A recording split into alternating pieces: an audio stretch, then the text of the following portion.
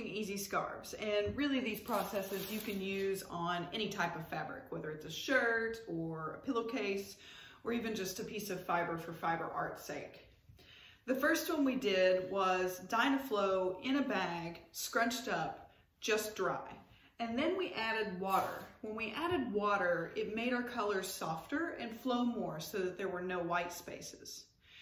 This is what we're gonna do today with ours, except we're gonna do one more thing. We're gonna add silk salt. This is silk salt from Jacquard, and the addition of the salt at the very end makes these beautiful bursts of color. So this is what we're gonna shoot for today. Some really cool color effects. Just like we did before, we're gonna start with our bag, and I've laid out some paper on my table that's crumpled up.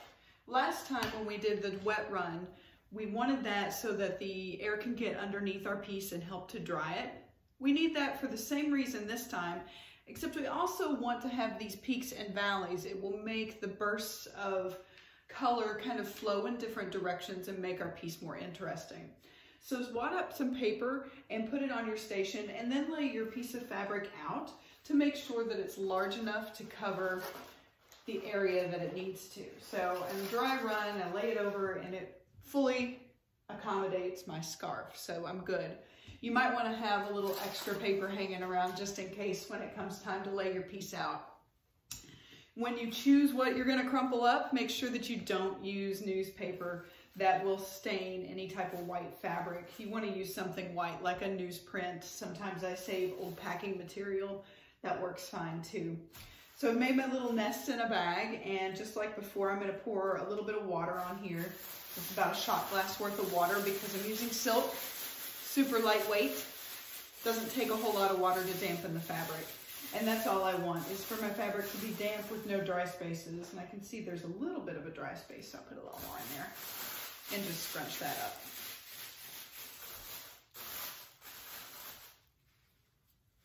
Okay, so my fabric is wet and not sopping wet to where it's just dripping everywhere. If it is too wet, then wring it out. But in this case, I don't have a puddle of water in my bag, and this is pretty fluid, so I feel good about it.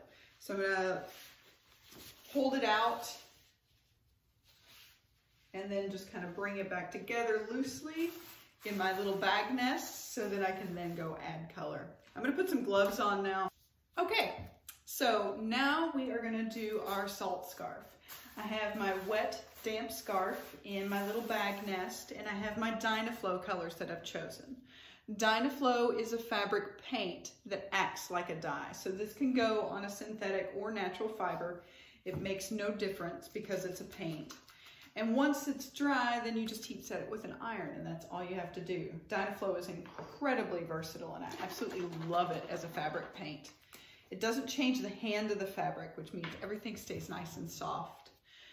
It is a paint though. Make sure you shake up your colors that you've chosen. And they're transparent, so we're going to work from light to dark. So I'm just going to pour out some color onto my scarf. Again, I don't want puddles. I want to err on not having enough because I can always add more. And this is the third scarf in this series, so I went ahead and added a third color. I feel like we're getting pro now. But again, if you are not sure about your color mixing, go ahead and test that out on a paper towel just to make sure that you're getting colors that mix well together, because they definitely will interact on the scarf. Great. So my color's in there. I'm gonna bunch this up and give it a smoosh. Not too much because this is already pretty wet. If I smoosh it too much, it'll just turn into one color. So just a real light smoosh on this one. And it's almost St. Patty's Day, so I went with greens.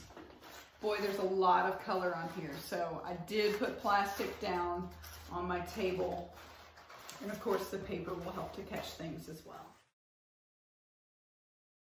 Fantastic. All right, so once your scarf is laid out, as soon as you get that down, that's when you're gonna apply your silk salt.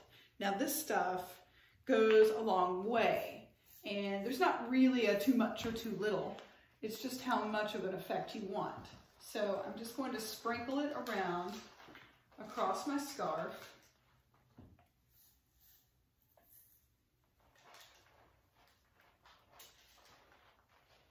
And it's important that you work fairly quickly with this. As soon as your scarf gets laid out is when you want to put this salt on. If you wait too long, the pigments start to adhere to the fiber and they don't move around. That's why we chose to wet the fabric first. It gives those pigments a vehicle to swirl around and do these cool effects. So wetting the fabric first is really a preferred method when doing your silk salt. And again, as I mentioned before, there's not a too much or too little. If you put a whole bunch of silk salt in, you'll have this really granular effect. If you put just a few on, you'll have this really loose flowing effect. But this needs to dry, and that's when those color bursts start to appear. So I'm going to let this sit and we'll watch how it evolves.